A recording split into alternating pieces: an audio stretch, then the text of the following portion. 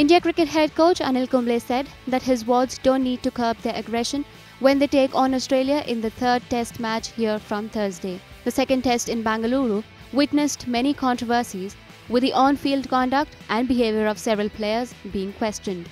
Off the field too, there were several allegations and counter-allegations. Home captain Virat Kohli objected to rival captain Steve Smith looking at the dressing room to get help on a review. He told reporters, "I don't want to curb any natural instincts of the players as long as they go out there and do what is expected of them. I don't think we need to read too much into the aggression. Every player has his own way of having a game face.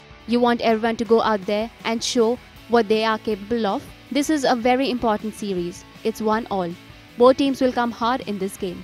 I'm sure cricket will be the winner." INS report.